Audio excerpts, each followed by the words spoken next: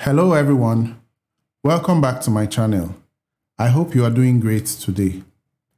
In today's lesson, we're going to look at how to establish a connection to the new pluggable database we created in our previous lesson. Remember, we created a pluggable database known as PDB Lab. So we're going to look at how to establish a connection.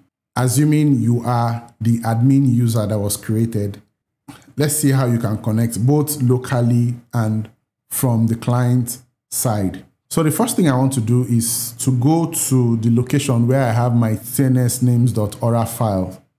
Okay, so I'll go to other locations, computer, U01, app, Oracle, product, 19, DB1, and then look for a folder called network, and then open admin, and then come to tnsnames.aura and open this file with a text editor.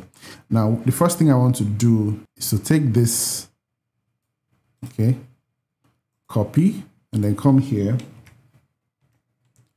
and paste it. Now, I'm going to edit this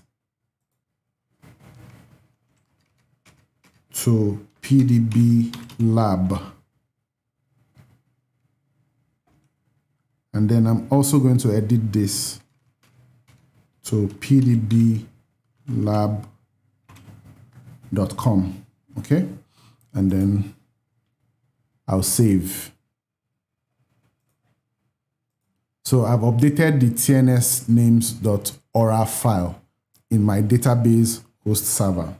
Now, since I'm also going to be connecting from the client side, I'll go to my hosting PC. Remember, we have a copy of the tnsname.aura file there as well. So I'm going to do the same so I don't face any issue when I try to connect from the SQL developer.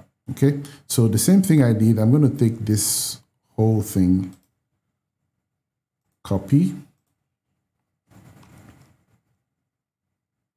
come here, paste it, and then edit this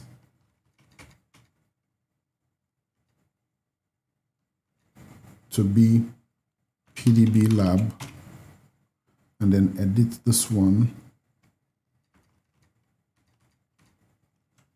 to pdblab.com, okay? And then I'll save. So first things first, I'm going to do this.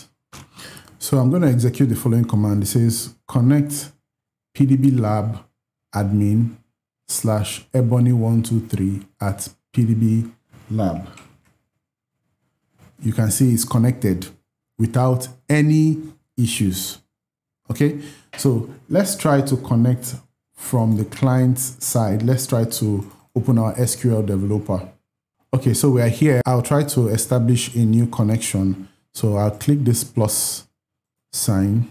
Name is PDB Lab admin. Username is PDB Lab admin.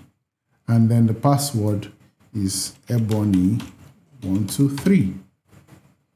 Okay, so I'll try to connect using the TNS names. Okay, I can see PDB Lab. If I say test connection, you can see it's success. So the connection will be successful if I try to connect using the client style. So let me connect. Wow, you can see I'm connected to the database. So guys, this is how you are able to establish a connection to your newly created pluggable database. I hope this video was interesting to you. If it was, kindly like it and share it widely. And don't forget to hit the subscribe button and turn on the notification bell so you don't miss out whenever I upload another valuable content. And I'll see you in my next video. Bye for now.